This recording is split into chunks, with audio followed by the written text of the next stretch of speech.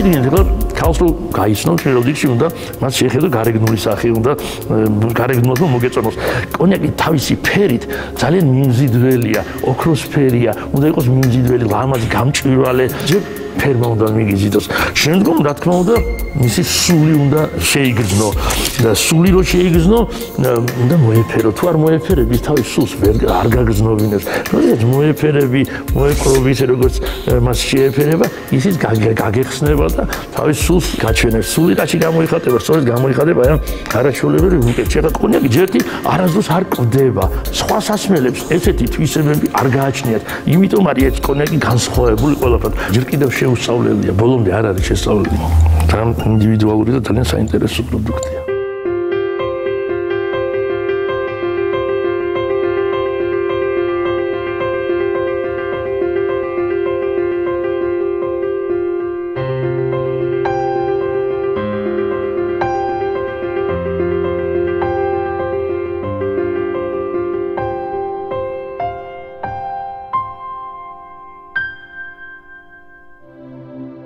დიდებული კონიაკის დაყენება იოლია. ამისათვის მხოლოდ ერთი რამაა საჭირო. წინაპარი, რომელმაც ამ საქმეს თავისი ცხოვრება მიუძღვნა. თუ კი კამიუს ამ რეცეპტს ნოე ჟორდანიას ფრაზით გააგრძელებ და ქართულ გულკეთილობას ევროპულ საქმიანობასთან შეაერთებ, სწორედ ამ სახელს მიიღებთ. დავით სარაჯიშვილს. 1866 წელს დაამთავრა თბილისის გიმნაზია. სწავლობდა მიუნხენის უნივერსიტეტში. ჰაიდელბერგის უნივერსიტეტში 1871 წელს მიიღო ქიმიისა და ფილოსოფიის დოქტორის ხარისხი. 1872-73 წლებში სწავლობდა ჰოენჰაიმის და ჰალეს უნივერსიტეტებში. 1878 წელს დავით სარაჯიშვილი საფრანგეთში კონიაკის წარმოებას სწავლობს.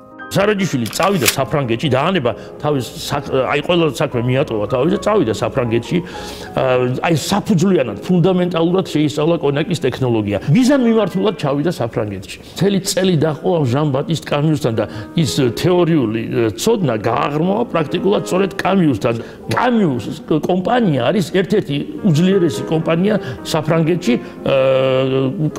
კონიაკის მწარმოებელი კომპანია ერთ-ერთი პირველთაგანი კამიუ ჰენესი კურვაზიე ამ კოჰორტაში ერთ-ერთი პირველი არის კამიუ და მისი დამფუძნებელი იყო სწორედ ჟან ბატისტ კამიუ.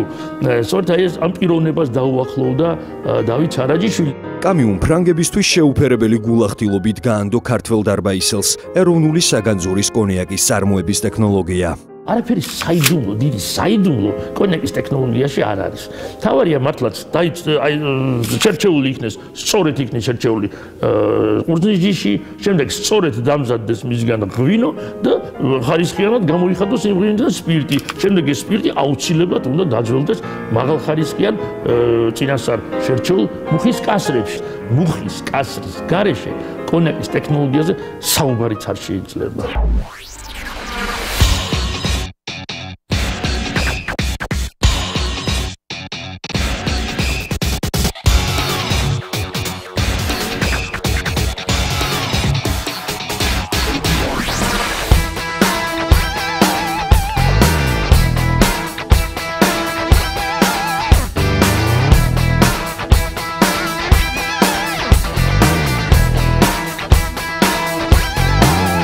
მან მოიძია საქართველოში საკონიაკე სპირტების დასაძველებლად შესაფერისი მუხის ჯიში.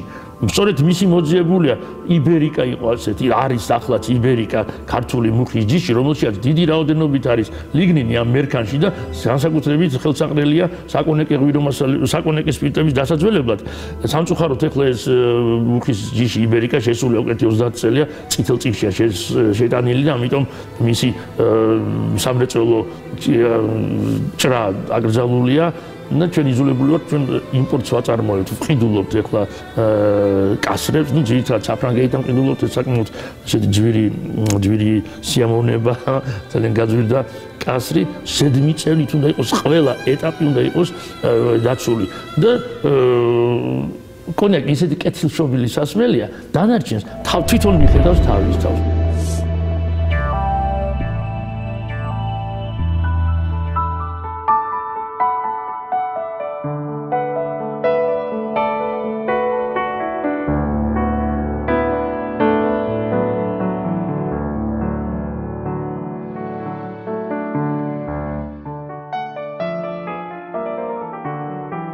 კომპანია სარაჯიშვილი დაარსდა 1884 წელს. დამფუძნებელი იყო დავით სარაჯიშვილი, ვის სახელსაც ატარებს დღეს კომპანია. სარაჯიშვილი დაიწყოთ იმით, რომ დაიბადა ძალიან შეძლებულ და ბედნიერ ოჯახში, ბედნიერ ვარსკვლავზე დაიბადა, რომ იტყვიან, იმიტომ რომ მისი წინაპრებიდან მოყოლებული, მისი მშობლები, ბიძები იყვნენ სერიოზული დიდ ვაჭრები. აი, სწორედ მისი ეს ბიზნესისადმი ესეთი სწორი მიდგომა, მისი ბიზნეს ალღო, ეს ნამდვილად დაკავშირებულია იმასთან, რომ მისი წინაპრები მაშინ ბიზნესი იყო ეს, იყვნენ ერთ-ერთი პირველი საქართველოში, რომლებიც ბიზნესს აწარმოებდნენ. სარაჯიშვილების მამულები და ცხოვრობდნენ კიდეც დიღომში, დღევანდელ სოფელ დიღომში და ჰქონდათ იქ გაშენებული კაწითელი, დიღმის მამულებში გაშენებული კაწითელი და სწორედ პირველი სპირტი, რომელიც დღეს ჩვენთანაც ინახება კიდეც გარკვეული რაოდენობა სპირტისა, გამოხატა სწორედ აი თავის მამულში მიღებული კაწითელის ჯიშის ყურძნიდან მიღებული ღვინო.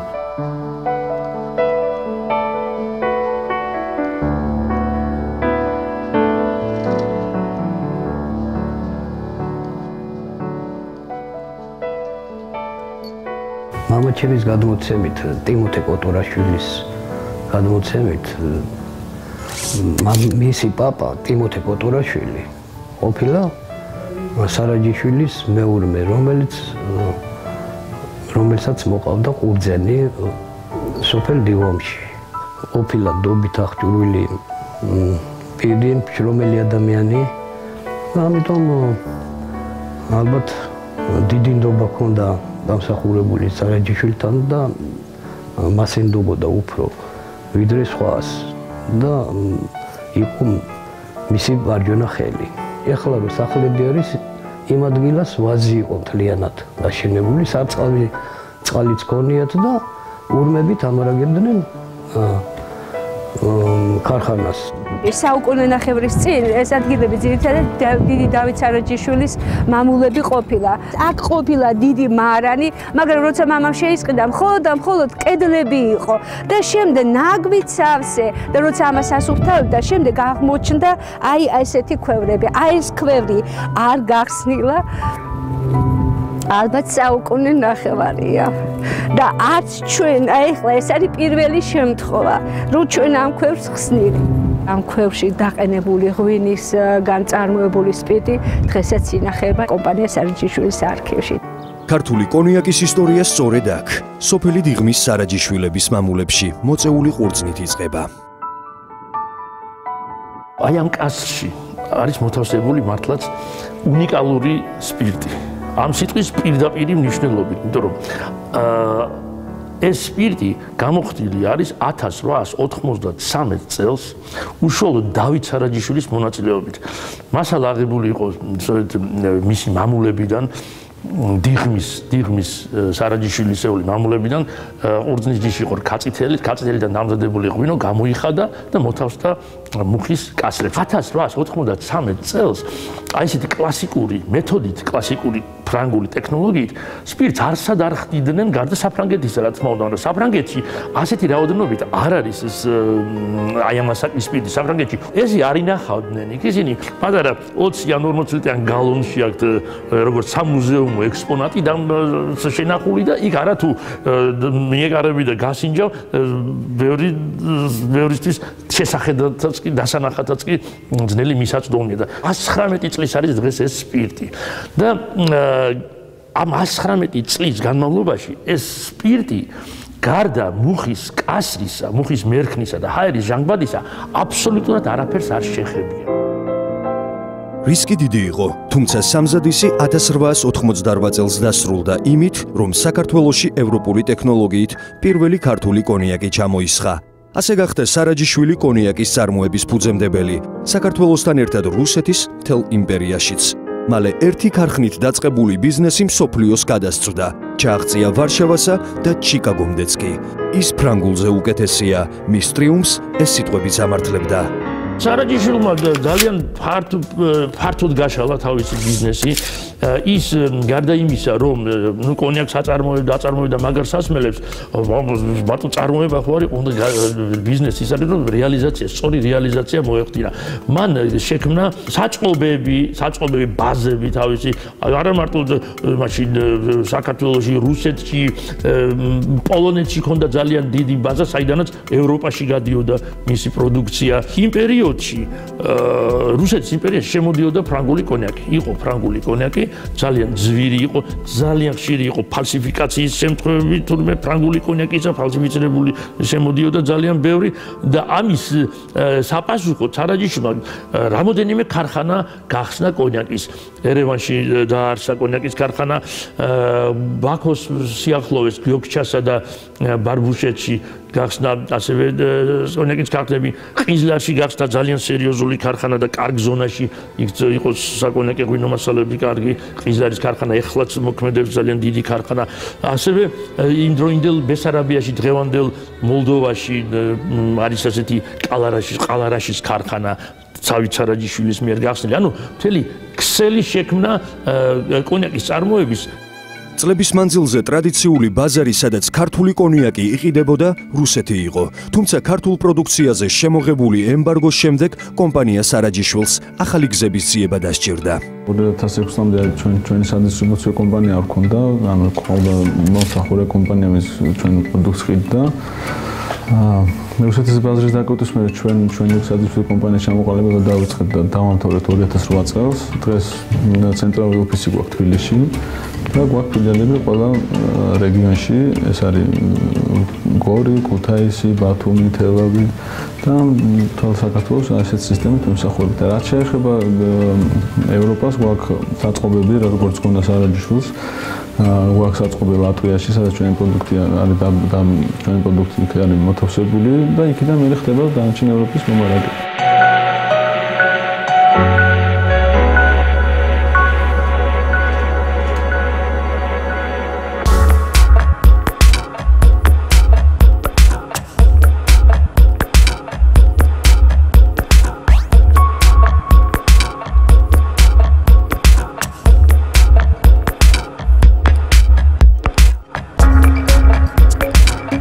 გაფორმებული იყო კარგ მოდში ეწერა ეტიკეტზე სიტყვა კონიაკი, რაც თავარი სითხე იყო აბსოლუტურად არ ჩამოუვარდებოდა ფრანგულს, იმიტომ რომ დამზადებული იყო ფრანგული ტექნოლოგიით და მაღალხარისხიანი ნედლეულისაგან და რაც ყველაზე მთავარია იყო გაცილებით ფრანგულზე. ამიტომ ნელ-ნელა დაიწყო აი ამ ადგილობრივმა კონიაკმა ფრანგული კონიაკის შევიწროვება და გაჩნდა ძალიან ისეთი რეალური კონკურენცია. ფრანგულ კონიაკს გაუჩნდა რეალური კონკურენტი და აი მაშინ მოვიდნენ აზრზე ფრანგები და 1909 წლის 1 მაისს გამოსცეს პირველი ფრანგული საფრანგეთის მთავრობის დეკრეტი, რომლის მიხედვითაც იკრძალებოდა სიტყვა კონიაკის გამოყენება გარდა შარანტის დეპარტამენტში მიღებული პროდუქტისა. კომპანია ძალიან ისე თუნდაც აღმოჩნდა, იმიტომ რომ დაიკეტა ბაზარი, შენ ხვდები რომ უნდა წახვიდენ ისეთ ბაზრებზე, სადაც კონკურენცია, რა თქმა უნდა, რუსეთის ბაზარზე კონკურენცია ძალიან დიდია, მაგრამ იქ ვიზუალი და ის იმდენად არ მუშაობდა იმ პერიოდში, როგორც თქვა სხვა ბაზრებზე. უნდა შექმნილიყო ისეთი პროდუქტი, რომ კონკურენტუნარიანი ყოფილიყო, ხო, თქვა ამერიკის ბაზარზე, თქვა დასავლეთ ევროპის ბაზარზე, ან ჩინეთში, ან ნებისმიერ სხვა ქვეყანაში, სადაც ჩვენ ახლა ვიყიდებით. ამიტომ ამოცანა იყო, რომ უნდა გაკეთებულიყო ისეთი ხაზი და ისეთი თან ამას ემატებოდა ის, რომ ჩვენ კონიაკს ვერ ვაწერთ. და ამ ქვეყნებისთვის, როცა ქვეყანა არ არის ცნობადი, იქ ძნელია, ხო, შენ ხა აუხსნა, რომ თქვათ ვარციხე რას ნიშნავს, ან ენისელი ან გრემი რას ნიშნავს. ამიტომ უნდა გაკეთებულიყო ისეთი რამე, რომ ადვილად მისახვედრი ყოფილიყო, ეს არის ქართული ბრენდი და ეს არის კონიაკი. ამიტომ ჩვენ შევისწავლეთ, მე წავედით უკან სარაჯიშვილის პერიოდშიც დავბრუნდით და იქ ვნახეთ, რომ ყველაფერი ეს რაც ჩვენს ფიქრობთ, რაღაცა ახლოს იდენტური იყო. იმ დროინდელი წარმოებაც ესე იყო, რომ ეს მარკა იწარმოებოდა სარაჯიშვილის გვარის ქვეშ, ანუ მისი ბრენდის ქვეშ. და ჩვენც ეს გავარჩიეთ და უბრალოდ მე შემოვიტანეთ ფრანგული კლასიფიკაციები. VS არის 3-დან 6 წლამდე VS. შემდეგი არის VSOP 6-დან სადღაც 8 წლამდე. და VS შემდეგ XO მოდის უკვე 8 წლის ზემოთ. ამ შემთხვევაში ეტიკეტზე ფიგურირებს სწორედ ეს ასოთა წყობა. აი ეს აბრევიატურა გამოიყენება მხოლოდ კონიაკისათვის, ფრანგული კონიაკის აბრევიატურაა ეს და სხვა სასმელებს ამ ასოთა წყობას არ მიანიჭებენ.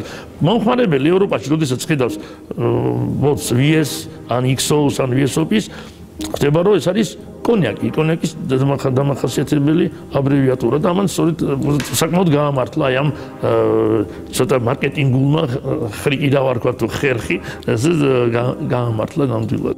ახლა რუსეთის ბაზრის დაკვეთის მერე დავაჩქარეთ ეს პროცესი და ხო დაგვანახა რომ უფრო სწორი გზა იქნებოდა რომ ამ კუთხით მიმართულებით წასულიყავთ ეს ყველა ძველი ეს მოყოლებული მარკები ამოგვიღო და ყველაფერი სარაჯიშვილის კვეს წასულიყო და მე ვფიქრობ რომ ამ უნაბიჯმა ძალიან გაამართლა.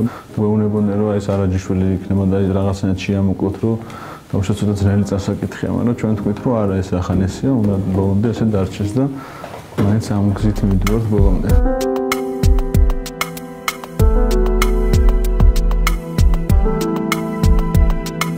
ის რაც 3 საუკუნის მანძილზე არ შეცვლილა სარაჯიშვილის სავაჭრო ნიშანი, ქარაფზე შემართული ჯიხვია.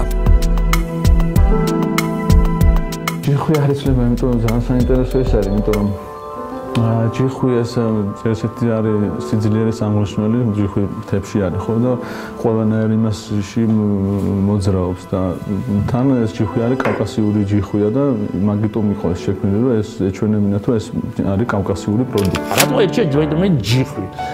ჯიხვი ითვლებოდა იცით აი ძალის სიმბოლოდ, ძალის კეთილშობილების ჯიხვი კეთილშობილი ცხოველია, არ არის მტაცებელი, აი სულ იბრძვის ბრძოლაშია და სარაჯიშვილიც ესეთი ტიპი იყო, ესეთი აი კეთილშობილების პიროვნება იყო და ძლიერი პიროვნება. სწორედ ამიტომ აირჩია მან როგორც ჩანს ჯიხვი თავისი პროდუქციის სავაჭრო ნიშნად. დავით სარაჯიშვილმა კავკასიური ჯიხვისაგან არა მარტო სავაჭრო ნიშანი, არამედ ბრენდი შექმნა და მე-19 საუკუნეში ქართული კონიაკი მთელს ევროპაში ცნობადი გახადა.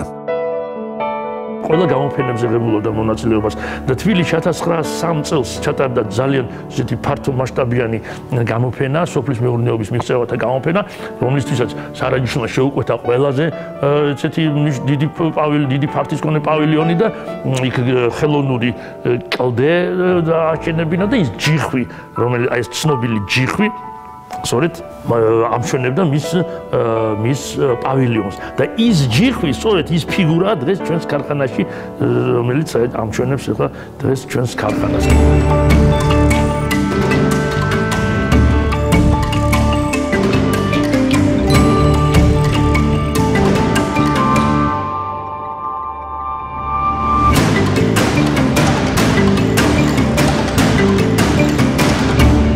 სავაჭრო ნიშნის არჩევის შემდეგ დავით სარაჯიშვილი გაყიდვების გასაზრდელად კონიაკის რეკლამირებას იწყებს.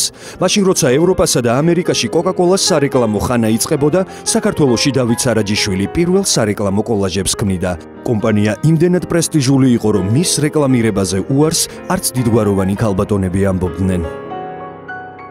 იმ დროს ეს კადრამოსილი ქალბატონისთვის ცოტა მიუღებელი იყო რეკლამირება რამის, მაგრამ სარაჯიშვილის პროდუქცია იმდენად და სარაჯიშვილის კომპანია იმდენად ცნობილი იყო და პრესტიჟული. მისი რეკლამირება არ ითაკილა ბაბალე დავითაშვილი ბაგრატი, რომელიც ერთ-ერთი ყველაზე ლამაზი და ყველაზე გამოჩენილი ქალბატონი იყო იმ პერიოდის თავის თაობის წარმომადგენლები. ეს არის სარაჯიშვილის კომპანიის შეიძლება ითქვას პირველი სარეკლამო ფარი. მეტალის ვაზია გაკეთებული, ამოწიფრულია. ნაკეთობა არის ძალიან მაღალი დონის. ეს არც რესტავრირებულია და არაფერი როგორიც იყო იმ პირველ სახია. ძალიან საინტერესო ისტორია თვითონ ფირნის.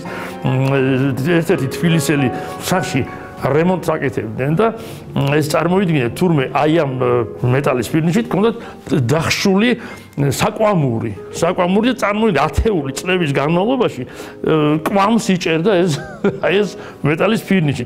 დააკვირდით ახლა აი ამ ბოთლს და ეს ბოთლი ნატურალურ სახით გაჩვენებს აქ როგორც ეს არის სწორედ აი ის ბოთლი რაც იქ არის წარმოდგენილი. ნახეთ აი ამ თაროებში არის მართლაც უნიკალური ისტორია.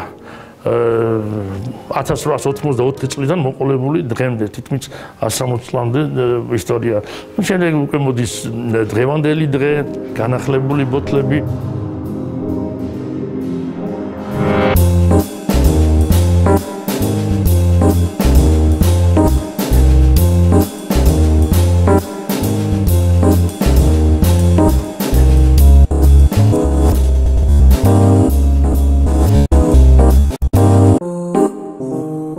ეს არის ფრანგული ბოთლი, საფრანგეთში აწარმოებული ბოთლი, ეტიკეტი, საცობი, ყველაფერი საფრანგეთში ნაწარმოები. ძალიან საინტერესო მარკა მე-20 საუკუნე. მე-20 საუკუნე შეიძლება ითქვას ანალოგი არა აქვს. ახლა რატომ? მე-20 საუკუნის ოპაში მონაწილეობას ღებულობს მე-20 საუკუნის ყველა 10 წლეულის სპირტი. ანუ ყველაზე ძველი სპირტი არის 1905 წელს გამოხდილი, ყველაზე ახალგაზრდა 1993 წელს გამოხდილი. სულ 17 სპირტი ღებულობს მონაწილეობას, ანუ ყველა ათწლეული, ზოგი ათწლეული წარმოდგენილი არის ერთი სპირტით, ზოგი ათწლეული ორი სპირტით. ანალოგი გააკეთა მხოლოდ და მხოლოდ ჰენესიმ, მომდიმათაც 11 სახის სპირტისაგან, ჩვენ 17 სპირტისაგან გვაქვს მიღებული ეს მე-20 საუკუნე.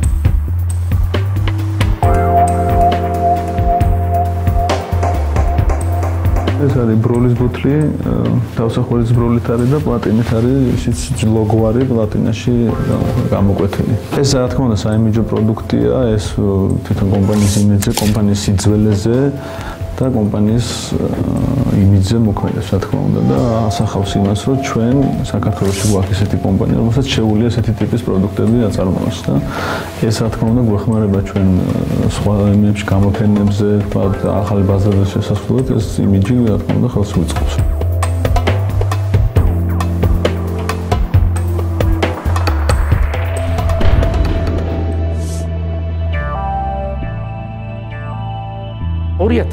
წელს სარაჯიშვილის 155 წლის თავი აღნიშნეს 155 წელი შეუსრულა სარაჯიშვილს და აი ამ თარიღთან დაკავშირებით მის მიერ გამოხდილი სპირტებისაგან 1883-დან 1905 წლის სპირტების კუპაჟით მივიღეთ საშუალოდ 100 წლიანი კონიაკი და დავარქვით სარაჯიშვილი საიუბილეო 155. სარაჯიშვილმა 155 წლის იუბილეზე თავის თავს თვითონ გაუკეთა საჩუქარი.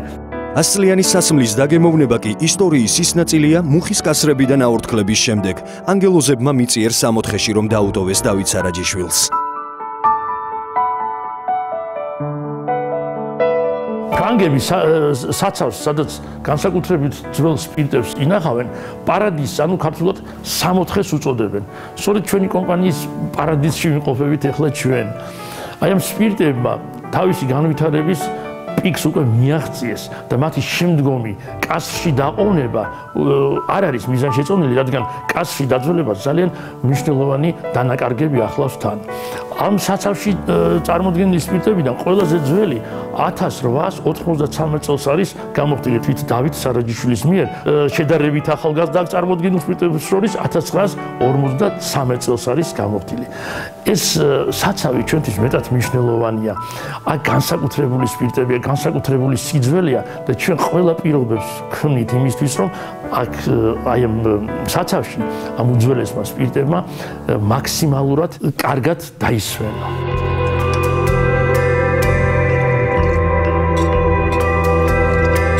საუკუნეზე მეტია ეს კონიაკი დავით სარაჯიშვილის სტილს ასახავს. მუდმივ წარმატებას გამოცდილების, მოთმინების და ტრადიციების ნაზავი ქმნის.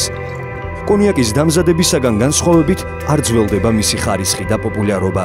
ამაზე უამრავი ჯილდოც მიუთითებს 19 საუკუნიდან დღემდე. სარაჯიშვილმა აი მოკლე ხანში აი თავისი არსებობის ძალიან მოკლე პერიოდში 13 საერთაშორისო ჯილდო დაიმსახურა, მათ შორის 9 ოქროს медали. სხვადასხვა გამოფენებზე სარაჯიშვილმა ეს განშტვრიტა სწორედ, რომ სადაც კი ტარდებოდა ალკოჰოლური სასმელების გამოფენები, ის ყველგან ღებულობდა მონაწილეობას და იმდენად იყო დარწმუნებული თავისი პროდუქციის ხარისხში, რომ ყველა წარდგენილ გამოფენაზე და კონკურსზე უმაღლესი ხარისხის ჯილდოებს იმსახურებდა. სულ დღემდე, ესე იგი სარაჯიშვილიდან დღემდე ჩვენმა კომპანიამ დაიმსახურა 225 ჯილდო, მათ შორის ძალიან მნიშვნელოვანი ის არის 24 გრან-პრია.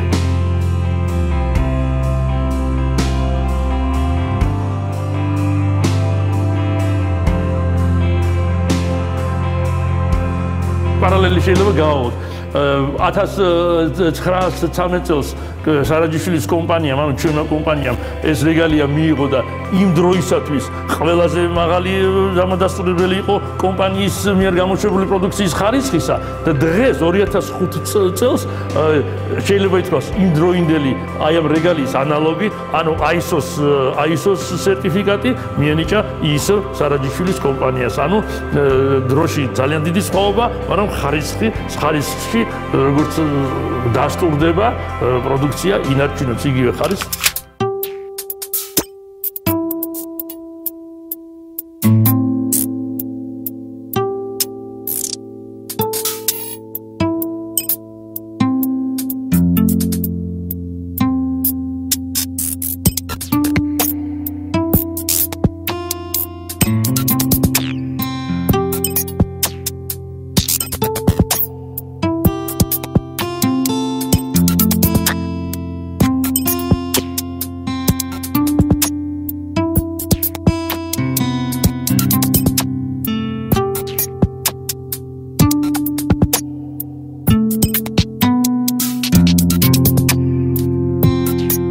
ხარისხთან ერთად კომპანია ასორტიმენტის გაზრდასაც გეგმავს. სარაჯიშვილის პოპულარობას პროდუქციის მრავალფეროვნებაც განაპირობებს. მთელი რესურსები ამ კომპანიის ჯერ კიდევ არ მოგუქმედებია, ანუ არ მომუშავებთ, ანუ ჩვენ გვაქვს ძალიან ბევრი საშუალება, რომ ძალიან ბევრნაირი პროდუქტი გავაკეთოთ, კიდევ რომელსაც ვაკეთებთ და წელს ვფიქრობ, რომ 2012 წლის განმავლობაში სადღაც 3 პროდუქტს კიდე შევთავაზებთ ჩვენ მოხმარებას და ეს იქნება უკვე პრემიალური საფასო სეგმენტის პროდუქტი. კონექტ ცოტა ძვირიანა, როგორც აღნიშნე, რომ დროის ფაქტორის გამო, ტექნოლოგიის სიძვირის გამო ძვირიანი პროდუქტია, ამიტომ ჩვენ დავიწყეთ ახალი პროდუქტების შექმნაც, ფიქრი იმაზე, რომ შევქმნათ ესეთი ბრენდები, რომელიც იქნება ხელმისაწვდომი და ესეთი ხარისხის, რომელიც იქნება ძალიან კარგი, მაგრამ ფასი ექნება ესეთი, რომ ყველა მომხმარებლის საფასო სეგმენტისთვის იბეწოდებინა ჩვენი წარმოებული პროდუქტი. ამიტომ ჩვენ შევიმუშავეთ ახალი ბრენდი, ეს არის ივერიონი.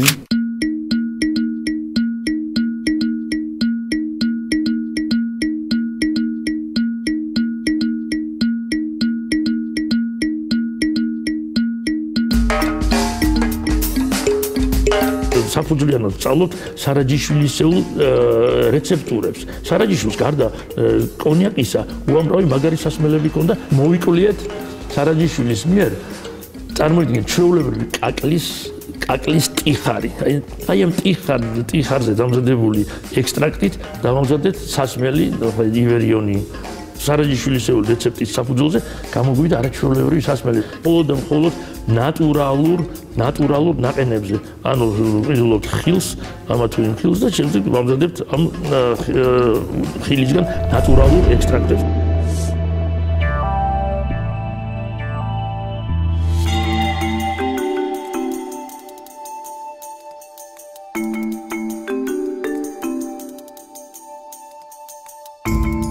საათიანი სამუშაო დღე, 24 დღიანი ანაზღაურებადი შვებულება. განსაკუთრებული სამუშაო პირობები დავით სარაჯიშვილს და მის კომპანიას ყველა სხვა დანარჩენისგან გამოარჩევდა. ჩვენ ერთი ოჯახი ვართ, მეცენატის და ბიზნესმენის ამ სიტყვებს საწარმოში დღესაც ხშირად იმეორებენ. მათ შორის საწარმოს ერთ-ერთი გამორჩეული მემატიანე ვასილ ბოყოჩიძეც. ასობით კასრის მეთვალყურე კონიაკის გარემოცვაში უკვე 50 წელია ცხოვრობს. გადასარევი სპირტია, 66 წელში გამოხდილი სპირტია. თავიდან ესეთი ტრადიცია იყო ამ ქარხანაში, თუ ვინც მოვიდოდა, თუ შეიყვარებდა ამ სასმელს და პატივსცემდა იმ წინაპრებს, ვინც ეს განძი დატოვა, ხო, აქედან წასვლას არავინ არ ფიქრებდა მე. მე რა თქმა უნდა, ეხლა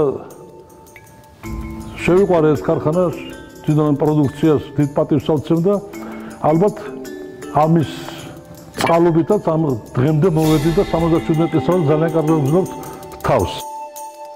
აი ეს არის მე-20 საუკუნე. ესე იგი მე-20 საუკუნეში კონიაკს ვერც სახლში დმობს. 400-ზე მეტი ბოთლი პირადი კოლექციიდან პატრონთან ერთად უამრავ ისტორიას ინახავს. ამ სასმელთან სხვანაირად ვარ მე განწყობილი. ისეთნაირად ამაში თვალი მიჩვეულია, რომ შემოვალ სახლში თუ აი გადამიადგილეს ბოთლი, იმას ხვდები. თუ რა იქნა ბოთლი და არ და გადაადგილებულია.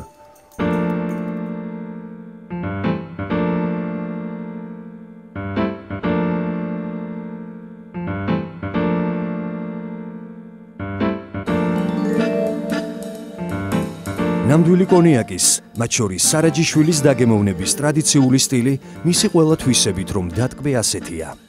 განსაკუთრებულ სასმელს თამბაქო, შოკოლადი და ყავა განსაკუთრებულ არომატს უნარჩუნებს. ეს ნამდვილი კონიაკის არომატია. კონიაკი განსაკუთრებული სასმელია, მართლაც და ელიტარული, შესაბამისად მოხმარების წესით თავისებურია. დავიწყოთ იმით, რომ კონიაკი და მაცივარი, კონიაკი და სიცივე ორი აბსოლუტურად ერთმანეთისაგან განსხვავებული ცნება. აი კონიაკის ჭიქა, აი ეს არის კონიაკის კლასიკური ჭიქა. არის დაბალ ფეხზე, აუცილებლად დაბალ ფეხზე, მუცლისებური, ბურთისებური ფორმა აქვს და ყელში ვიწროვდება. მაგრამ რატო? კონიაკი ერთადერთი სასმელია, რომელიც დაგემოვნების დროს, კიდევ დეგუსტაციის დროს უნდა მაჯაში მოათავსოთ. რატო მაჯაში? კონიაკისთვის ძალიან დიდი მნიშვნელობა აქვს კონიაკის დაგემოვნებისას მის ტემპერატურას. ოპტიმალური ტემპერატურა არის სწორედ აი სხეულის ტემპერატურა, თქვენი მაჯის ტემპერატურა. ხშირად კითხულობენ რა კერძი უხდება კონიაკს. კონიაკს არანაირი კერძი არ უხდება. ფრანგებს აქვთ ასეთი 4 სის წესი, 4 სი. სიზე იწყება 4-ვე. პირველი კონიაკი, სიზე, კოგნაკ. შემდეგ სიგარა, აუცილებლად სიგარა სიზე იწყება, ერთ-ერთი ატრიბუტია სიგარა. შოკოლადის სიზე იწყება, შოკოლადი და ყავა. ყავად კაფე სიზე იწყება. 4 სი. ეს 4 სის პრინციპს მისდევენ ფრანგები და მართლაც გამართლებულია თუ გნებავთ, რომ კონიაკი კარგად შეიგრძნოთ. აი ეს კონიაკის სიძველე, კონიაკის არომატი, კონიაკის არაჩვეულებრივი მრგვალი გემო, საოცარი სასმელია. ასე რომ გაგიმარჯოთ ყველას და ვიმეგობროთ კონიაკთან.